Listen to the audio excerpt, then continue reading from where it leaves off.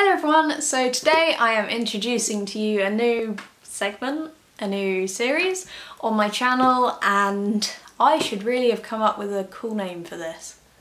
See, this is why I need a name that begins with L. I need some alliteration.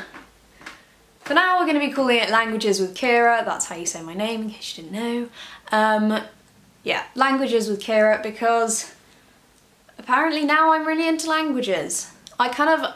I've always liked languages, but I think recently I've been getting more and more interested in them. So I've done French GCSE, I didn't do Spanish, even though I kind of wanted to.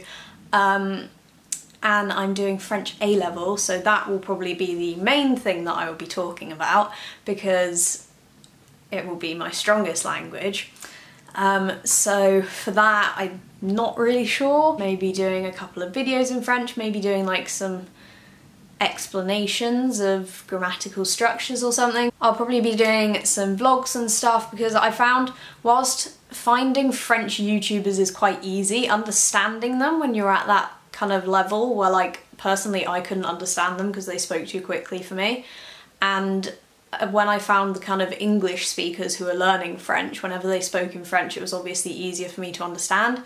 So I think maybe things like that. I also have a few French books that I am reading at the moment, so maybe I will be talking about French shows, French literature, kids' books. But yeah, French shows and French films or something, basically just general things. So French will form the main part of it because French is like my main language. And then another one that I am definitely picking up this year is Spanish. I did Spanish from year 8 and year 9.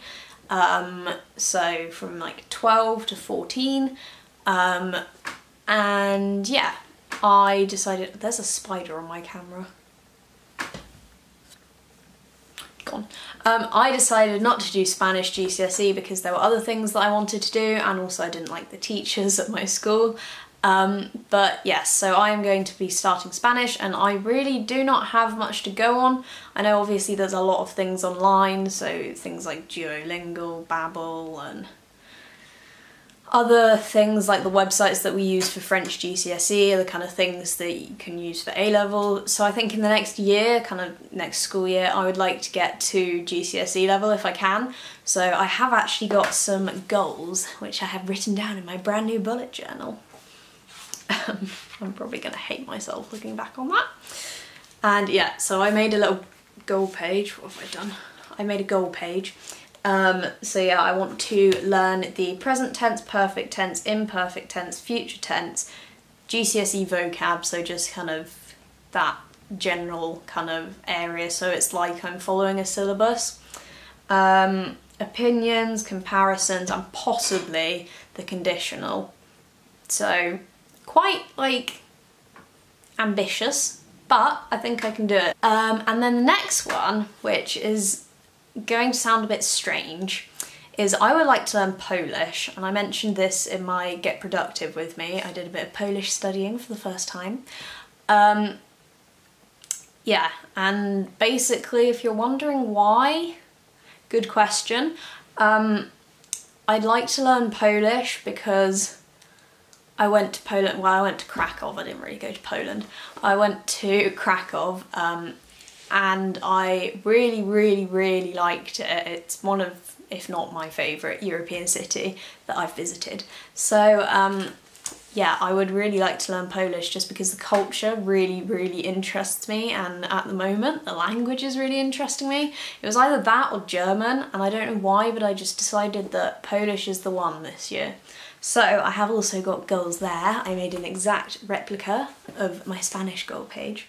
And I'd like to learn general greetings, fruit and veg, present tense, simple questions, adjectives, and possibly like a future tense or a past tense.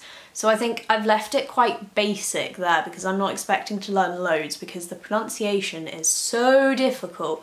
Oh my word. Like, I was trying the general greetings and I've been making like Quizlets and things, and you say it, but it's like so difficult because it's just not like noises that we're used to making.